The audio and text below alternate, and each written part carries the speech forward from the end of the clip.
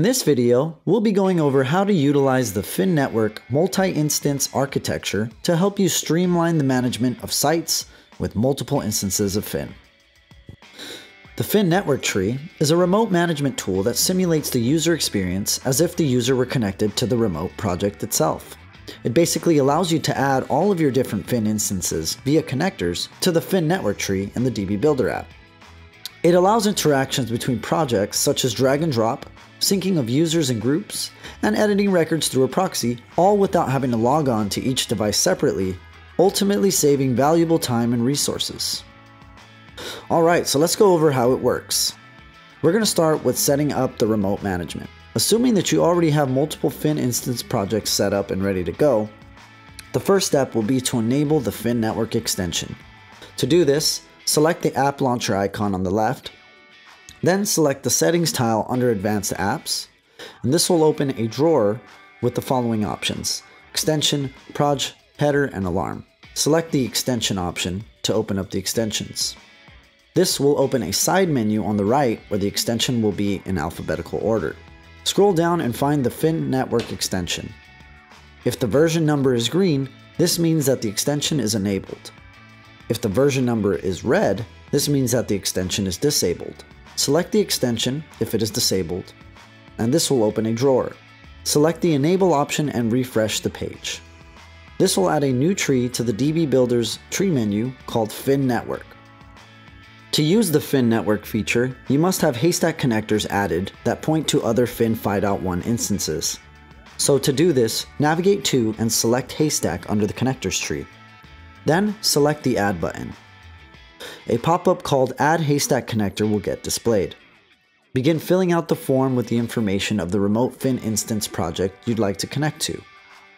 Since you're connecting to another Fin instance, the format should look something similar to the URI I have displayed on the screen, except the IP, the port, and the project name will be different based on the Fin instance you're connecting to. Make sure to type in the correct username and password. Repeat this process for all the remote projects you'd like to have on your Fin network. Once added, navigate and expand the Fin Network tree. This will display all of the available Fin Haystack projects. Expanding a remote project will dynamically display all of its DB Builder trees. With remote access to the DB Builder trees of a project, you can now take advantage of viewing and interacting with remote records. One of the interactive features of the Fin Network is the drag and drop. The drag and drop feature allows the ability to easily drag and drop database records between projects. Drag and drop allows any tree node and its child nodes to be dragged in the following ways: remote to local, which is the most typical use case, remote to remote, or from local to the remote.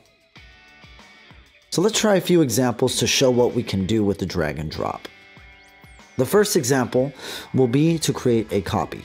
In this test scenario, we'll drag Site A local from the remote project to the local equip tree. We can see that a copy was created in the local database. The original still exists in the remote project. Records that are copied or moved would include a tag called origref that holds the original ID they have in the project they were being dragged from, as well as an archived refs tag that contains the original ID of the references. The next example is the Fin Network's ability to move records intelligently. In our current scenario, we have Site A in the local database. Let's say I accidentally moved the Site A equip under a different site. Or perhaps I thought I wanted it there, but now I don't. I can simply drag that very same equip from my remote A project and drag it back into the location it's supposed to be in the local tree, and it will automatically move the existing equip record and its children to the correct location without creating a duplicate. This is part of the smarts with the Fin Network. It knows that it already exists in the local database via the origref tag. The third example has to do with archived refs. In this scenario, we have awk mode in the local database. It has a schedule ref to Site A schedule in the remote project. In the local database, the schedule ref is null because that schedule record doesn't exist in the local database. However, it does have the archived refs tag, which includes the ID of the schedule record found in the remote project. So let's drag the Site A schedule to the local database from the remote project. Now that Site A schedule exists in the local database, another smarts of the Fin Network is that it knows that it should be linked to the awk mode point. It creates that link, and the archived refs tag is removed since there are no other references to archive on that record. Going back to the Fin network tree, another convenient feature is that it has a Fin network overview.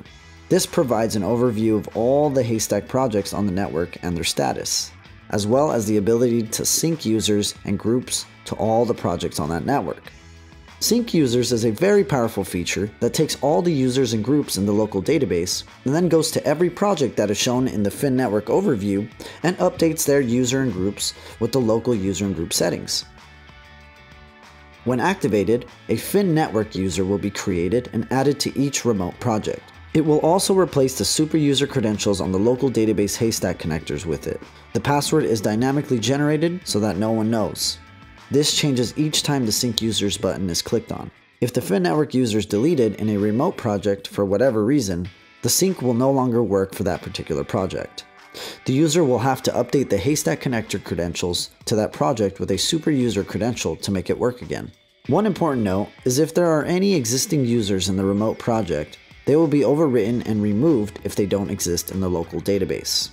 Another important note is that all usernames and passwords are copied from the local database to all of the remote projects. That means if the users in the local database do not have strong passwords, then neither will the users in the remote projects. So that's the Sync Users feature.